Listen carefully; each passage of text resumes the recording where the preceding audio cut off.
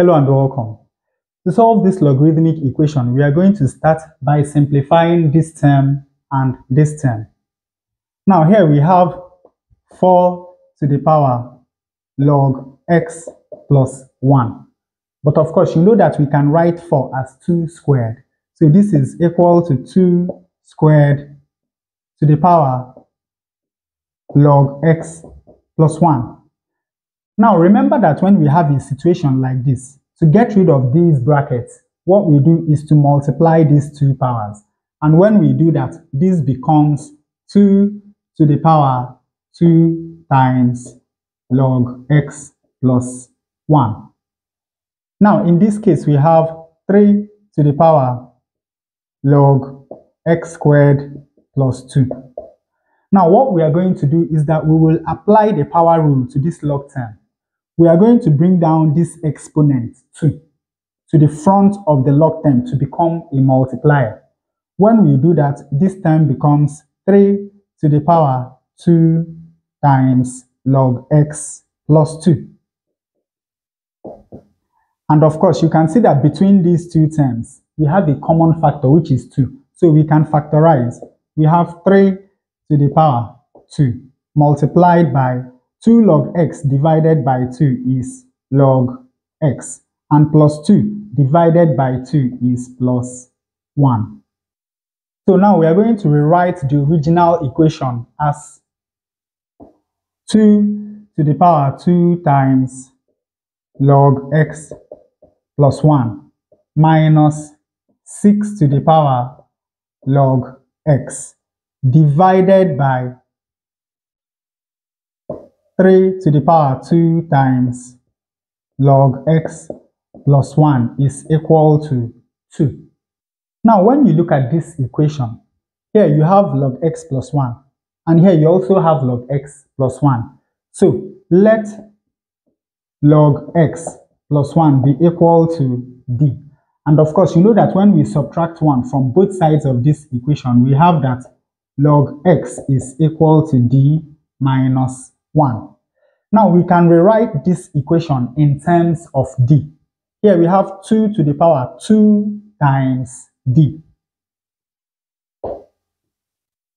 minus 6 to the power d minus 1 divided by 3 to the power 2 times d. And of course, this is equal to 2.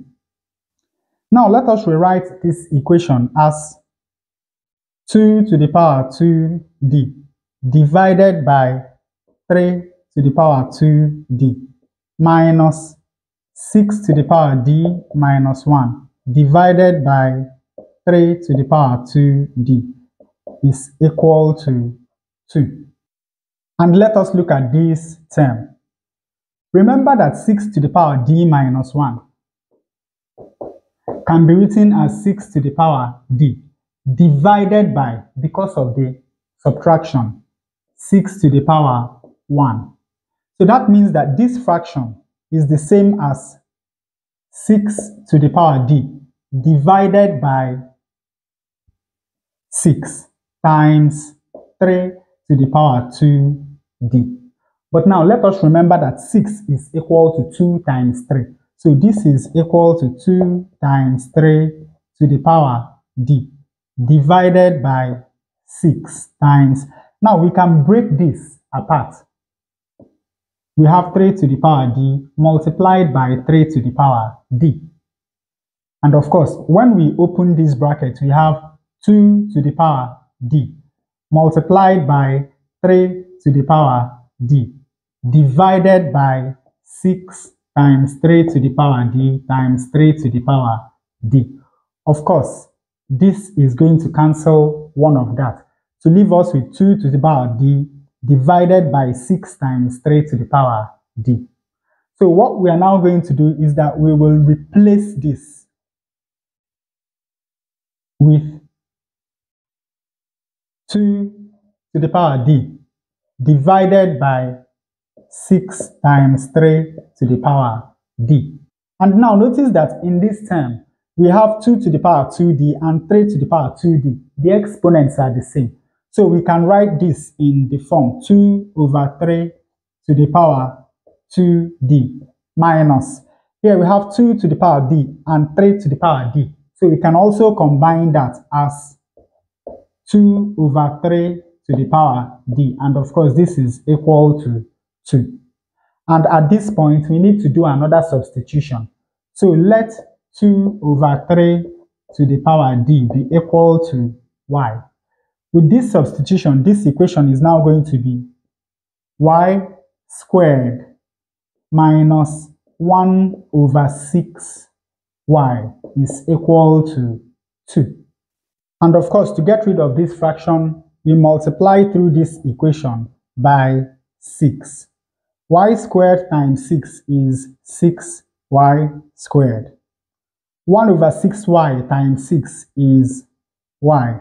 And of course, 2 times 6 is equal to 12.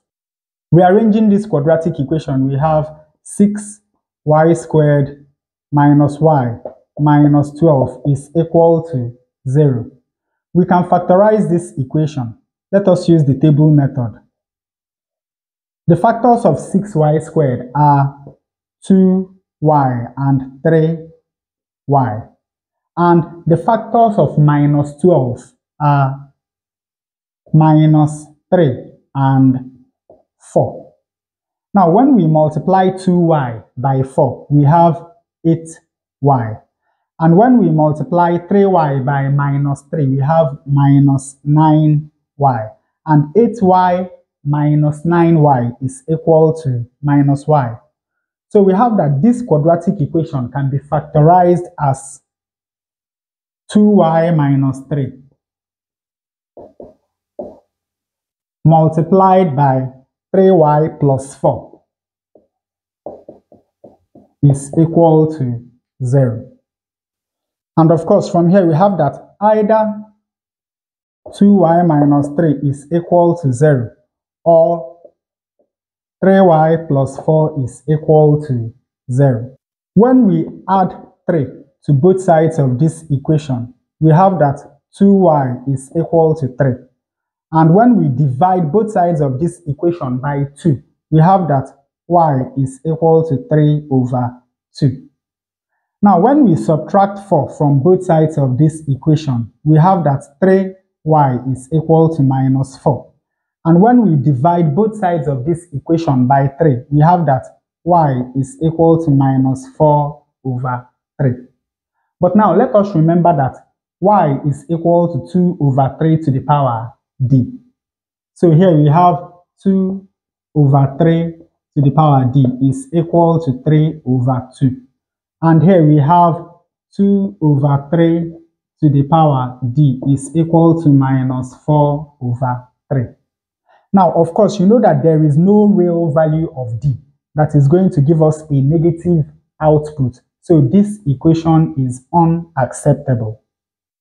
Now, notice that we can write this as 2 over 3 to the power minus 1. So here we have that 2 over 3 to the power d is equal to 2 over 3 to the power minus 1. And of course, when we compare both sides of this equation, we have that d is equal to minus 1. So now finally we found the value of d. And finally, to find the value of x, we go back to this equation. So we have that log x is equal to d minus 1. So log x is equal to minus 2.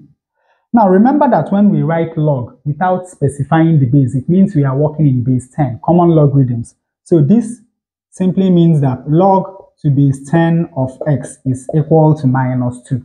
And of course, you know that when we have a statement like this, it means that 10 to the power minus 2 is equal to x. So we have that x is equal to 10 to the power minus 2. That is 1 over 100. That is 0.01.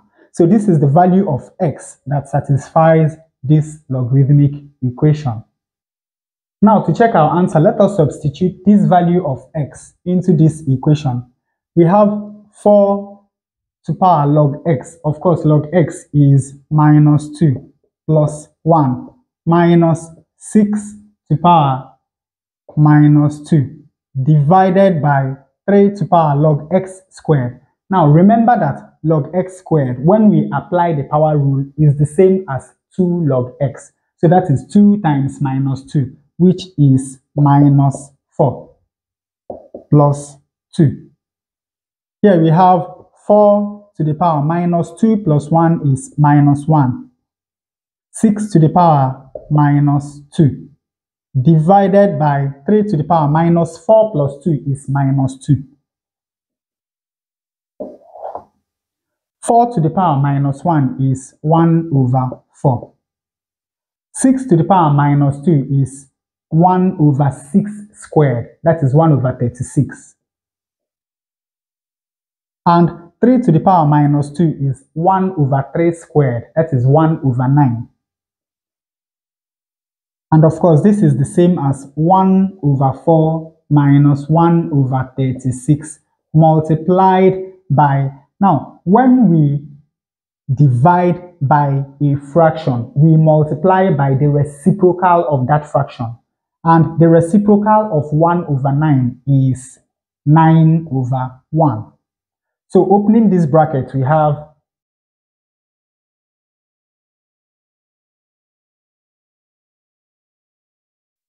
1 over 4 times 9, that is 9 over 4, minus 1 over 36 times 9, that is 9 over 36. This is 9 over 4 minus 9 into itself is 1, and into 36, 4. 1 over 4. 9 minus 1 is 8 over 4, and 8 divided by 4 is equal to 2. Which is exactly what we have on the right hand side of the equation. And with that, we come to the end of this tutorial. I hope you learned something new. If you enjoy such content, please subscribe to the channel. Leave us a like to support the channel. Thanks for watching, and see you in the next video.